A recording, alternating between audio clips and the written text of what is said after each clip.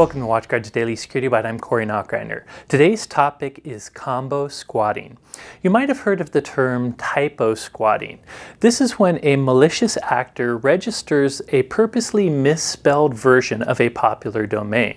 For instance, take Facebook.com. A malicious actor might register favebook with a v.com because the v is close to the c, so it's a common misspelling of Facebook.com. And of course, by registering this purposely misspelled domain name, it might lure victims that accidentally fat finger or incorrectly type facebook.com, thus getting victims to come to the malicious domain name.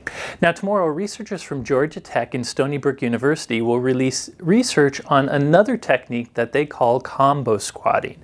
This is where malicious actors register domain names that have a trademark in them, a familiar name, but add additional words to that particular domain. For instance, it might be facebooksecurity.com or facebookemail.com or some combination of words, except that the correctly spelled and well-known trademark is part of the domain name. In any case, this is based on a media story that's talking about the presentation these researchers are going to release tomorrow at a security conference. And what I found interesting about it is, according to these researchers, there seems to be far more combo squatting than there is typo squatting.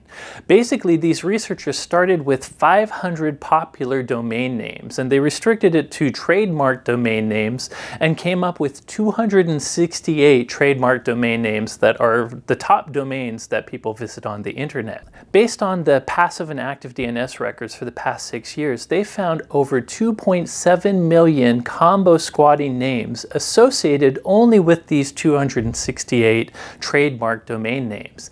That means bad guys are creating a lot of combo squatting, a lot of domain combination names associated with these well-known domain names.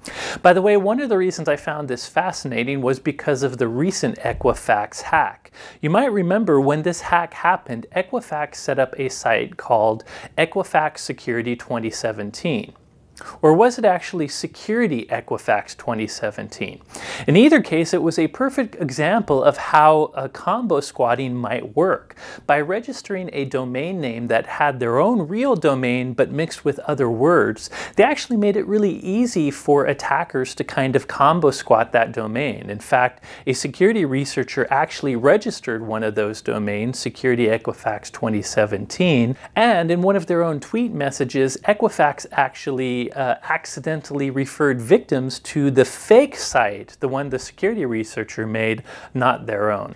In any case, I just found the prevalence of combo squatting to be quite fascinating. This presentation isn't out there, but they plan on releasing it tomorrow. So my first practical takeaway is, if you're interested in the research, be sure to check out this study that will come out tomorrow. But more importantly, realize that combo squatting is apparently very prevalent. That means there are a lot of domains out there that might use a domain you trust, like Netflix or Bank of America or WatchGuard, and might combine it with other words within the domain name. If you see domains like that, you should remain skeptical. Anyways, interesting research. Be sure to check out any reports that come out tomorrow. That's it for today's news. Thanks for watching.